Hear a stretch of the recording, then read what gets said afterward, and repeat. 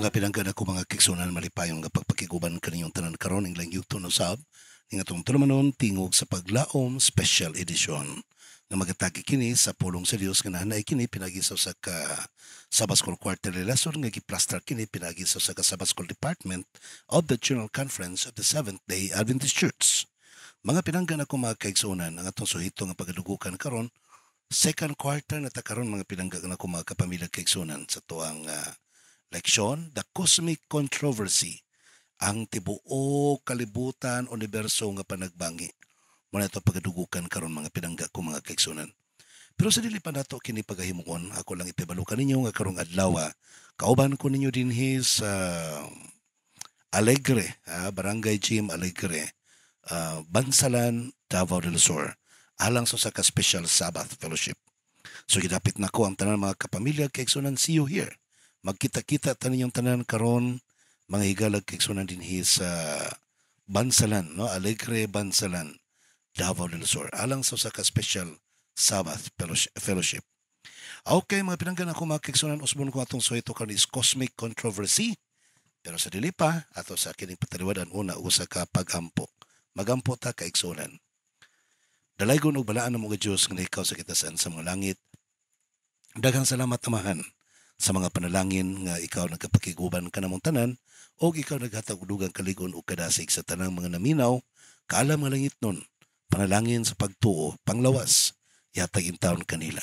Ingon man usab Ginoo, ang ilang mga paningkamot, panginabuhi sa tibok semana imong gipanalanginan, silang tanan kauban kanako. Magadayeg pagsimba kanimo karong adlaw sa pagpasidungog sa imong pagkabantugan nga Dios nga naga-provide sa mga panginahanglan o labaw sa tanan, nagaluwas sa mga kinabuhi o kalag.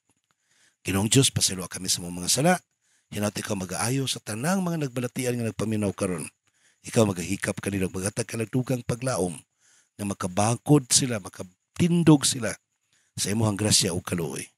Kining tanan amahan ang magitugyan kanimo gilawman nga madawat, pinaagi sa ngalan ni Jesucristo nga among maluluwas. Amen. Okay, mga pinangga ko mga kaigsunan, usbon ko ang atong suhito karon. The Cosmic Controversy. Ang ato ang memory text mga kaigsunan kigilaan, mabasa na to sa Revelation chapter 12 verse 17. Nagkanayon dinhi. And the dragon was enraged with the woman, and went to make war with the remnant, or with the rest, or the remnant of her offspring, who keep the commandments of God and have the testimony of Jesus Christ. Sa Bisaya pa mga pinangga kong kaigsunan, og ang dragon nasuko batok sa babae, og miadto siya aron makigubat sa tanang mga kaliwat, mga salin sa kaliwat sa babae.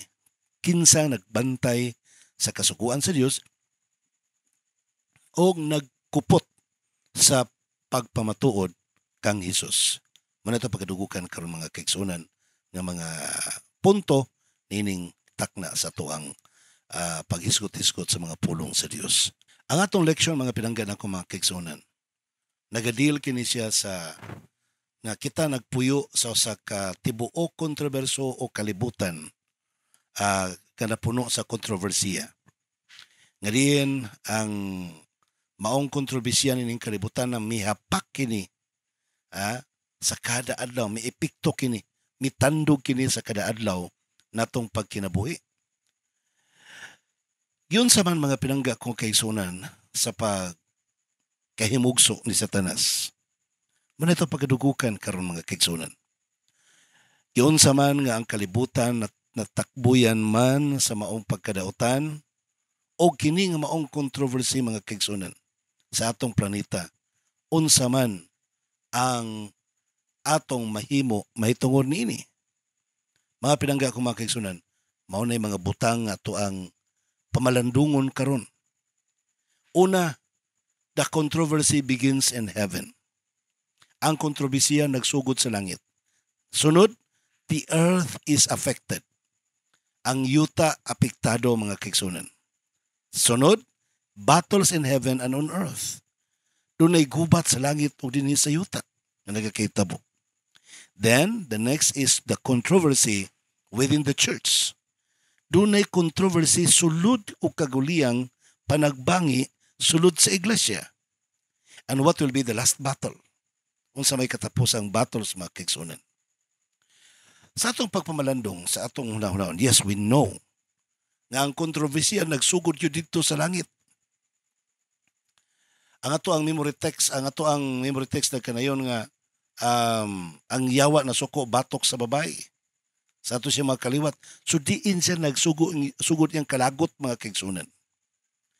Don't forget that this devil, angel called devil, Lucifer, matod pa sa Ezekiel Kapitulo 28:15 sa NIV, you were blameless in your ways from the days you were erected till wickedness was found in you. Usa ka blameless, walay ikasaway sa imuhang mga pamaagi. Hangtod biabot ang adlaw nga ikaw naghimog pagkadautan o nakaplagan nga ikaw dautan diha sa imong kaugalingon. Ang unang punto rin mga kaigsunan sa atong pagtuon manggod, mahitungod sa controversy between good and evil. Muna yung pinakaunang pangutana, ang Diyos naglalang ba siya o yawa? Iapil ba niya paglalang ang yawa, mga kaigsunan? Ang atong tubag din wala siya maghimog yawa, pero gihimo niya si Lucifer. Iyang gihimo si Lucifer, mga kaigsunan, nga dili yawa, usa ka hingpit nga manulunda. Wala maapil sa paglalang sa Dios sa kalibutan o sa tibuok universe ang yawa, mga kaigsunan. Ang Biblia nagsulti kanato nga siya usa ka keruben. Kinganlan siya Lucifer. Gikan rapod sa iyang kaugalingon, mga kaigsunan, na himugso ang kining pagkadautan. Kamo nasayod basahon ninyo Isaias 14:12 hangtod sa 14. Kini nga maong sirob, mga kaigsunan, was made perfect, walay pagkadautan diha kaniya, pero siya mismo ang naghimo og pagkadautan sa iyang kaugalingon. He was created perfect and free. Usa siya ka gawas nun, mga kaigsunan. Actually, manggod, ang tanang mga manulunda was made by God as free moral agent. Sama sa tao. We were created by God as a free moral creatures. Ang tanang mga manulunda sa langit, kitagahan po niya kagawasan. Freedom of choice. Di manggod musugot ang Ginoo, mga kaigsunan, nga samtang magsimba ang mga manulunda ngadto kaniya, samtang magsimba ang tao ngadto kaniya, walay freedom of choice. Nabita ingon nga, mo na imong gibana, siya no choice. Nausa ka? Mo na iyang gibana, mga kaigsunan. Ang iyang gibana, gawas nga inana ang hitsura, maupag yun ni ang hitsura, dili madawat halos, mga kaigsunan, sa mga kinikanan. Pero ningon, no choice. Nganong no choice man ka nga you are created free moral agent person. Gibuhat man ka nga dunay kagawasan sa pagpili. That is your choice. Mga pinangga na ko, mga kaigsunan, nagpasalamat ko nga kitang tanan gibuhat ta nga dunay free will. Dunay tay freedom of choice. Kaysa atong pagpangalagad, ato yung gipili, mga kaigsunan, ang pagpangalagad sa Dios. And we can have the privilege to choose or not to serve God. Bisan ang Dios, mga kaigsunan. Si Kristo nga nagpakatao ning kalibutan was also given the freedom of choice. But He chose righteousness. He chose to die on the cross of Calvary rather than accepting the offer of the devil nga bow down upon me and I will give you the world. Ingon unahon ni Kristo, no, I have to choose the original plan of my Father to die on the cross in order to get back the world to me. Kabalo ka, mga pinanggan ako, mga kaigsunan. Si Sister Ellen White sa The Great Controversy, pages 492 and 493, outside the reality of the free will that God has given all His intelligent creatures. No reason exists for the fall of Lucifer. As Ellen G. White so profoundly stated it, it is impossible to explain the origin of sin as so as to give the reason for its existence. Sin as is an intruder for whose presence no reason can be given. It is mysterious and unaccountable. To excuse it is to defend it. Could excuse for it be found or cause be shown for its existence, it would cease to be a sin. Matod pa ni Sister Ellen White, outside sa reality of the free will that God has given all His intelligent creatures. No reason to exist for the fall of Lucifer. Kung wala pa lang unta tagaig free will ang tao, wala po unta yawa mga kaigsunan. Pero could you blame God? Nganong gitagaan og free will ang tao? Gitaga og free will ang Dios? Sa Dios ang mga manulunda? No. Nindot kayo nga pagkasulti mga kaigsunan, although misteryoso kayo ang pagsulod sa sala diha sa tao, diha sa yawa sa manulunda nga si Lucifer mga kaigsunan. It is so very mysterious. Pero kana nga pagka-misteryoso mga kaigsunan, atong masabtan that is how Lucifer made his choice, exercise his freedom of choice. Brethren, what point that the Bible would like to drive here on? Ang imong kaluwasan must be your choice. Ang imong kalaglagan must be your choice. Me, myself, kung maluwas ko, it's my choice. Kung maimperno ko, it is my choice. Kung mahimo kong matarong pinaagi sa dugo ni Kristo, it will be my choice. Kung mahimo po kong daotan, it will be my choice. To commit sin is a choice. To don't commit sin is also a choice. So depende na sa imuha karon, how do you exercise your free will? Ang kalibutan mga kaigsunan apektado sa maong gubat. Apektado kayo siya.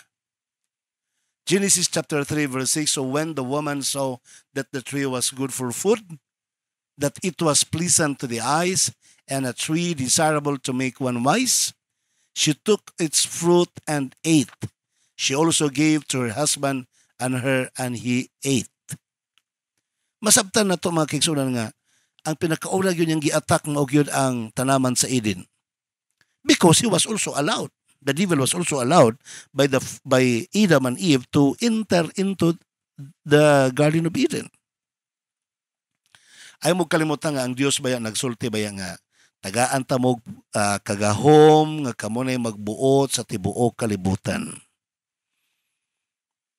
Sa ato pa kung nakasulod si Adan og si Eva. Kung nakasulod si Satanas nga to kang Adan og kang Eva. Adam and Eve allowed him to enter. Ang yawa mga kison, di man na mamugos nga mosulod, oy. Depende man na sa tao kung iyang pasudlon. Mangutana mo, kinsa nagpasulod kang Adan o kang Satanas ito sa naman sa Eden. Si Adan o si Eva ang nagpasulod. Kaya nga naman, gihatag sa Diyos ang tanang authority. Sila ang caretaker sa tanaman sila. Nga nung ilang gipasulod. O wala lang unta nila gipasulod, wala unta tayo sala karon mga kiksunan. The same in our home. Bisan sa tong panimalay, bisan sa tong kaugalingon, kundi nato sila, dili nato pasudlon ang yawa sa tong panimalay, dili na siya kasulod. Bisan sa tong kaugalingon, kundi nato pasudlon ang yawa sa tong kaugalingon, dili na siya kasulod. Pasagdihi ng langgam nga maglupad-lupad sa imong ulo, ay nagpatugdungan na sa imong ulo, ay nagtuguti nga kanang langgama na maghimo nagsalag sa imong ulo, diha magsigig pangitlog. Kasabot mo sa idiomatic expression. Pasagdihi ang langgam nga maglupad-lupad babaw sa imong ulo. But do not allow that bird to rest upon your head and build a nest and to lay eggs on your head. Ayaw, tuguti. So understood kayo mga kigsunan ni, kabalo ka, gipasidan anagot sila nga, Iba, Adan. Or Adan, dili ka magkaon. Niining bunga sa kahoy nga nasta nibala sa tanaman sa Eden. Kaya sa panahon nga mukaon ka nini, mamatay ka gayon. I'm very sure, tanang mga Bible scholars na hibalo, nagkasinabot, nasabtan, ngaya pong gisultian si Iba. Kaya grabe ang pag-emphasize. Ningon pamanggani si iba nga bisan kani sa paghikap bawal ni mukaon, bawal ni muhikap ani. So meaning kasapot yun si iba mga kaigsunan nga dili ipakaon. Iya pamanggani giingnan nga bisan kani sa paghikap. Actually the instruction of God nga mag-ingon nga ayo paghikap pero understood nga kung mukaon ka muhikap ka man gyud. So giputangan pa gyud nga dili maghikap. Sa to pa very clear, the instruction was very clear on the part of Eve. But why? But why? She chose. Nipili siya mga kaigsunan. Iyang gipili ang pagpakasala. Iyang gipili ang pag-disobey. Iya pag yung gidani ang iyang bana mga pinangga kong mga kaigsunan. Saan man kuning ipong magtiayon bitaw ambot nga no. Og naisala ang asawa tabunan sa bana pastilan. Og naisala sa bana ikurwagwag sa asawa pagkadakong problema mga kaigsunan. Inana ang mahitabo. Sala ni iba mga kaigsunan, huna-huna ni Adan, og di ko mukaon ani magbulag na mi ani. So, nikaon si Adan mga kaigsunan. The earth was affected. Apektado ang kalibutan mga kaigsunan. Sa Story of Redemption, chapter 3, page 29, matud pa, the angels graciously and lovingly gave them the information they desired. They also gave them the sad story of Satan's rebellion and fall. They then distinctly informed them that the tree of knowledge was placed in the garden to be pledged of their obedience and love to God, that the high and happy state of the holy angels was to be retained upon condition of obedience, that they were similarly situated, that they could obey the law of God and be inexpressibly happy, or disobey and lose their high estate and be plunked into hopeless despair. Si Ellen White mga kaigsunan nagpasabot nga human sila gisultihan sa Dios, ki-explain pagyud mga kaigsunan, using the angels of God to explain them. Nga kini siya, this is a test of your loyalty.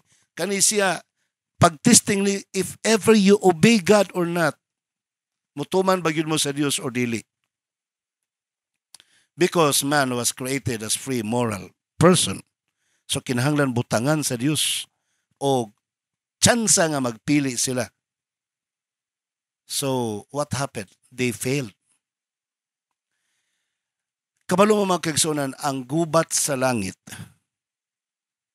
mi iko, mi kuyanap, dinhi sa yuta. Sumala pa sa Revelation chapter 12 verse 1, now the great sign appeared in heaven, a woman clothed with the sun and with the moon under her feet, and on her head a garland of 12 stars. Many or Bible scholars agreed and believe that this woman represents the church. This is not Maria nga inahan ni Jesus. No. Dili mga kaigsunan. The church nga talianak og usa ka kaliwat nga ang babae talianak sa usa ka bata. And although through Virgin Mary, gihimo among plano but representing the whole church. Atong subayon mga kaigsunan ang Revelation 12. Sa verse 4, there was war in heaven. Satan rebels and takes the third of the angels with him. They are expelled from heaven. Gubat ito sa langit mga kaigsunan. Gubat ito sa langit, dili man pininsingay pero sila'y dili man. Intriga, isyo, deliberasyon, chika, chismis. Gusto nilang dauton ang personahe sa atong amahan nga nasa mga langit mga kaigsunan. Gusto nilang dauton. Gusto nilang sila ang maayo, sila ang mo-usurp sa power in heaven. But they were defeated in heaven. Gilabay sila mga kaigsunan diri sa yuta. Gi-welcome po di adan og niiba. Gi-ignore lang unta to ba? Tungod ni ana mga pinangga ko mga kaigsunan, the church is harassed by Satan. Verse 4.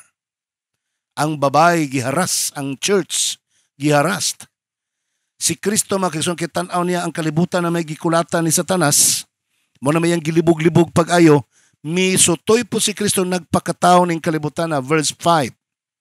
Jesus overcomes and ascend to heaven. Si Kristo nagpakamatay sa krus, mga kaigsunan. Actually, ang kamatay ni Kristo sa krus, mao'y finali nga kapildihan ni Satanas, mga kaigsunan.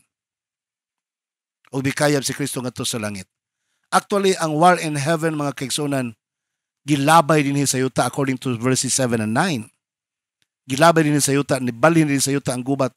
And now, the church is persecuted for 1,260 years and flees to the desert, according to Revelation 6:14.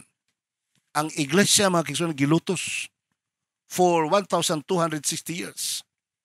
And Satan, human niya gilutos ang iglesia, karon present time in the last days. Ang iyang ginalutos, mao na ang salin nga kaliwat sa babae. Kabalo ka, mga kaigsunan, tungod kay ang mga salin na magkalagi atubang ni Satanas, mao na may iyahang puntarya karon. Ang mga salinaa sa iglesia So sa gibuhat ni Satanas, magsigi siya create og mga pangatake sulod sa iglesia. Diha sa iglesia, mga kaigsunan, gidescribe ang pagpangatake ni Satanas. Gi-explain sa Revelation o sa Daniel 3 prophetic times. Periods of persecution. Kining tulo ka prophetic times, mga kaigsunan, mao ning gitawag og prophetic time nga 42 months. Hisgutan sa Daniel og prophetic time nga times and a half of times. Times and a half of times. Ato pa 3 and a half times. Ato pa 3.5 times. Equivalent to 1 year, which is 360 days. 1,260 ikatulo, mga kaigsunan kaadlaw. Kaning tulo ka mga emphasis of church controversy. Ang interpretation pareho ra that the church will undergo a dark of ages for 1,260 days, equivalent to 1,260 years. Pero ayaw mo kabalaka, ayaw mo kaguol. Kaya nga naman, within the trouble, within 1,260 years of darkness, of truth in the world, may tungod sa iglesia. The Lord, according to Revelation 12 verse 14, but the woman was given to wings of a great eagle, and that she might fly into the wilderness to her place where she is nourished for a time and times and a half of time from the presence of the serpent. Ang babae gitagaag duha ka pako sa agila, mga kaigsunan, aron siya makalupad ngadto sa kamingawan, ug didto siya magkalagiw, ug didto siya magtago sulod sa 1,260 days, years in the prophecy, gikan sa serpente, mga kaigsunan. Buti pasabot, wala pasagdi sa Dios ang iglesia. Iyang giubanan, iyang gisubaybayan, mga kaigsunan. 42 months, 1,260 days, times and a half of time, pariharag buti pasabot, mga kaigsunan, nga dunay persecution nga nitabo diha sa iglesia, sulod sa iglesia. Ang babae, mga pinangga ko, mga kaigsunan, nga maong iglesia, wala pasagdi sa Dios. Iyang gisaaran, I am with you always till the end of time, even in the last days. Bisan sa ulahing mga adlaw, mga kaigsunan, iyang ubanan ang maong babae. Iyahang giyahan kini nga iglesia, mga kaigsunan. Labi na ang mga salin ini. Gitagaan niyag pako sa mas agila, but pasabot iyang gitagaan og kapaspas. Swiftness ang iglesia nga mopadayon sa iyahang paglambo.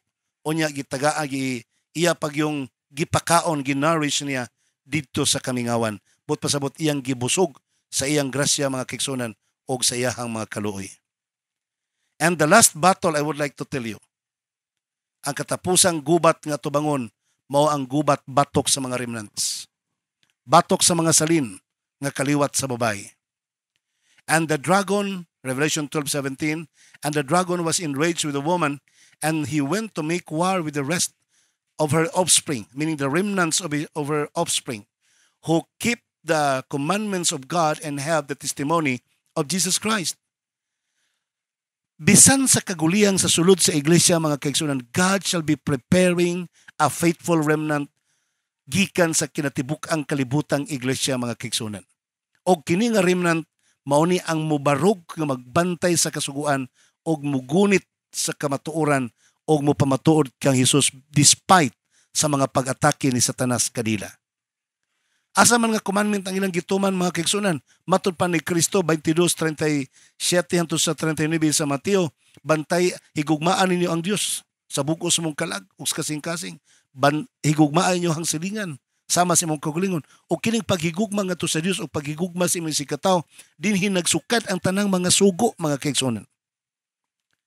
Og ni sa mga utana mo, ngano ang duha ka papan nga ba? Ngano ang napulo ka sugo gisulat sa duha ka papan nga bato? It is because nga primerong sugo, primerong papan sa napulo ka sugo, naghisgot mahitungod ug unsaon pagtuman, nagtudlo mahitungod ug unsaon paghigugma ang Dios.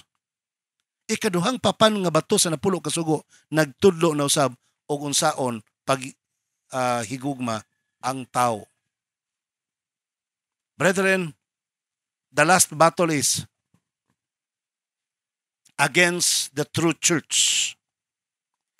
So pangitaan ninyo ang pinakamatuod nga iglesia because this true church is the enemy of the devil. Kalaban ni Satanas. Nga matod pa, nagbantay sa sugo sa Dios o nagtuo kang Hesus. Kung ang iglesia ang imong gipasakupan karon mga pinangga kong mga kaigsuonan, igo lang nagtuo kang Hesus, wala magtuman sa napulo kasugo. Please come out of her, ye my people. Balihin ta sa matuod nga remnant church, and that is the Seventh-day Adventist Church. Ang Seventh-day Adventist Church, we as a church, mga pinangga kong mga kaigsuonan, we are a church who accepts the sacrifice of Jesus Christ. We believe in Christ who died on the cross of Calvary. We are Adventist because we are waiting for the coming of Jesus Christ. We are called Seventh-day Adventist because we keep all the commandments of God, including the fourth and one about keeping the Sabbath. That is why we are called Seventh-day Adventist. Sa 1 Juan Kapitulo 5, versikulo 3, for this is the love of God, that we keep His commandments, and His commandments are not burdensome. Brethren, in the last conflict, in the last battle, nga din ikaw ako mga kaigsuonan nga sakop ni nga iglesia, we are the remnant of the true church.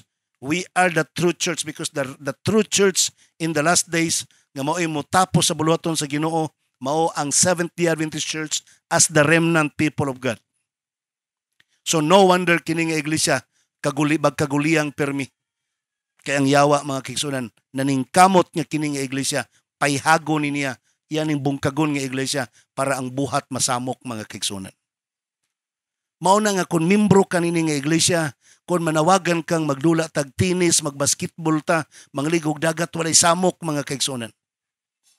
Pero kung mag-lead out kag buluhaton, manawagan ka nga suportaran ang buhat, magwalitas may balita, masamok mga kaigsuonan. Kaya nga naman, the devil is hating against this church. Mga kaigsuonan, ang atong counteract ni ana against the hate of the devil against us is our love to Jesus Christ. Ang atong gugma ngadto kang Ginoong Hesus, mga pinangga ko mga kaigsuonan. Okay, sorry kayo, wala gyud tay panahon sa pagkikuban kaninyo. See you in Barangay Alegre, Bansalan, Davao del Sur karong adlaw sa adlaw ipapalay sa Sabbath Fellowship. Okay, mga igalaw, sumunod ko na gitay times pagkikuban kanimo sa ngalan naman kanimo nga akong kapamilya kan Jesus Christ nga to ang great provider. Ako sabi mo kapamilya ni mong ulipon sa pagwali sa may balita, Pastor Israel Villaver the first magaingon kanimo, malipayong adlaw ipapahulay.